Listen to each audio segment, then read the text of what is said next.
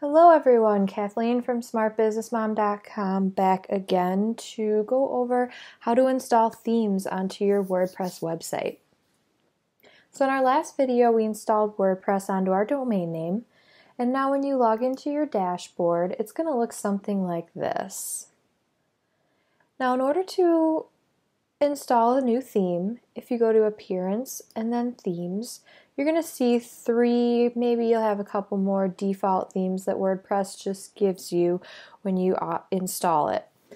So some of these will work for you, and maybe some won't. However, you can always add new themes, which I'm going to go over today. So the first theme I'm going to go over today is the theme that I personally like to use, and that's the Genesis framework. And then there are a couple of different child themes that I like to use for my websites. So in order to do that, I want you to go ahead and go to bit.ly/SBM Genesis. So that stands for Smart Business Mom Genesis. Let's go ahead and click on that, and that's going to take you to the StudioPress Premium WordPress Themes page. So now these are paid themes that you can use for your WordPress site. I personally like StudioPress, and you can go ahead and, if you want to learn a little bit more about them, go through their StudioPress 101, and they kind of explain to you what the framework is, what the themes are, why you should use them, which these are basically all the reasons why I use them. Some of the biggest ones are the mobile responsive designs, which is so important now for SEO and ranking in Google if you want to do any of that with your site, which I highly recommend that you do. If you're not ready to use a paid theme yet and you want to just go with something that's free, there are plenty of different options. If you go to Add New under your Themes tab here, and this will give you a whole bunch of different options to download free themes for your site. Now you could spend hours and hours going through different themes, and I know I have in the past, which is why I'm going to recommend to you the ones that I personally use so you don't have to do that. However, like I said, if you need to start with a free theme, please by all means go ahead and do it. If you're ready for a paid theme, which I do recommend, especially to look more professional, have that extra security optimization, I highly recommend StudioPress with the Genesis themes. So I'm going to go ahead and walk you through that process. So now if you go ahead and go to Shop Our Themes, there are quite a few different ones now that you can look through. So here's the basic framework. And if you go to the details and pricing, you'll be able to see this is just the basic framework. So this comes with a sample theme, which actually works very well. So if you wanted to just start with this Genesis framework, by all means go ahead and do it. You can also see a live demo in any of these themes just to give you an idea of what your site could look like.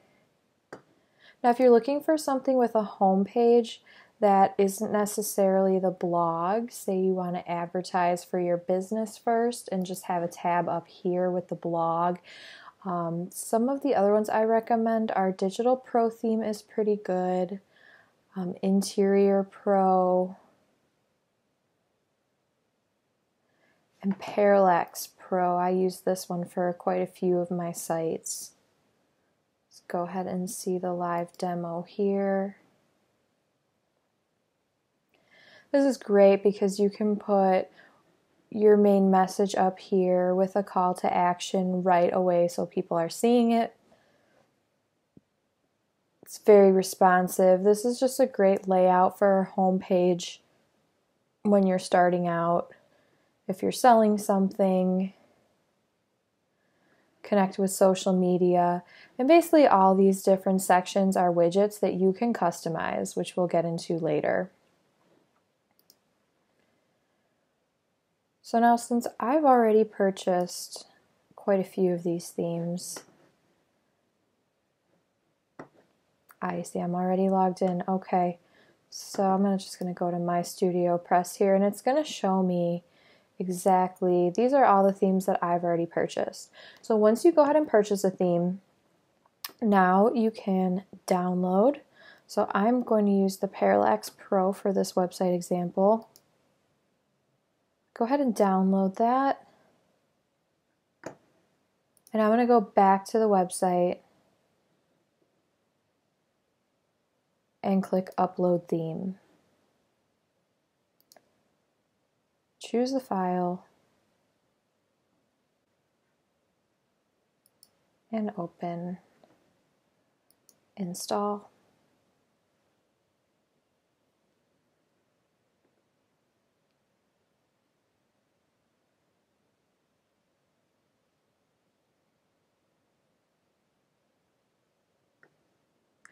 Ah, yes, okay, so I'm actually glad this happened. So now I'm going to go ahead. This is saying that the parent theme could not be found. You need to install the parent theme Genesis. So let me go back and do that.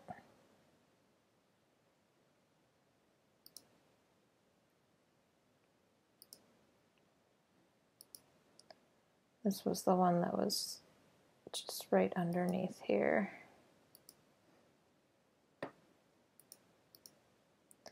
Go ahead and install Genesis.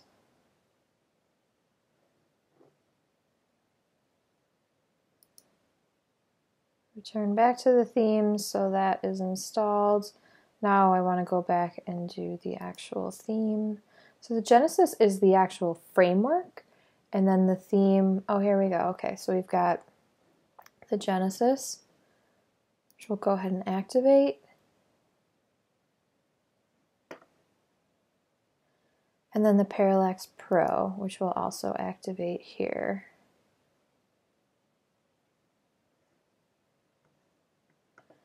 So now we're ready to customize our site, which you can do right here, or you can go in through Customize here.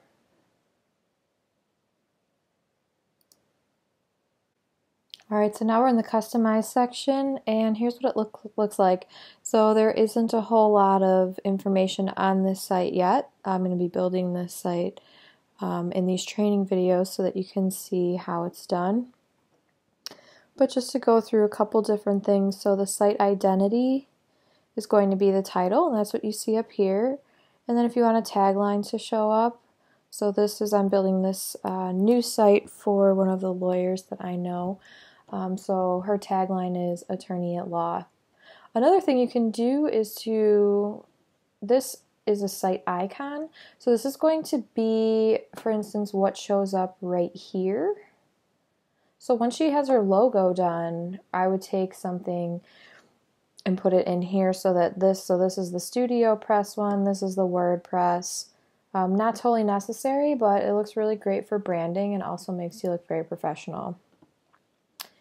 With this particular theme, there are a whole lot of different things we can go through, like say the background images. You can go through and I'll change those to something more relevant to the law. And then the same with the header image. This is going to be what shows up here. So you want to go ahead and add your own logo image. They recommend to do 360 by 70 pixels. So that's pretty small, just so you know it can stay in this little section here. Menus, we don't have a menu set up yet. We'll go through that later. And then same with the widgets, the static front page. We'll go through all this good stuff later. The color theme now. For this particular one, you can do default blue, green, orange, pink. So if she wanted blue, then basically everything you can change just to see, and then it's not actually published until you hit save and publish. So if you just want to test out a couple different colors, see how it looks. So basically that's changing all of this, all these hyperlinks to blue. site layout. So there are 3 different layouts that you can use. Full width content means that your content is going to go the full width of the page. If you have the content and then primary sidebar, I don't think she has anything set up yet for the sidebar, so that's going to look more like how my site, the blog is set up on my site right now.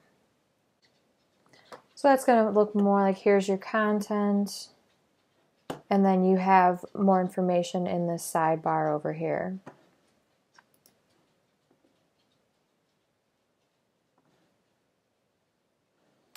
It would then just be the opposite if you were to do primary sidebar and then content. That just means the sidebar widget area over here is going to be here, and then the content will be right here.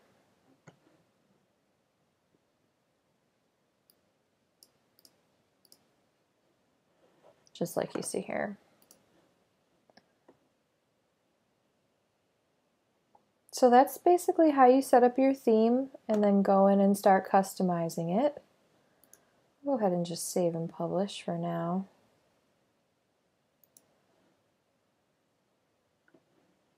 So now you've got your theme, you're ready to customize it, add in some pictures, add in your copy, and I'll see you in the next video.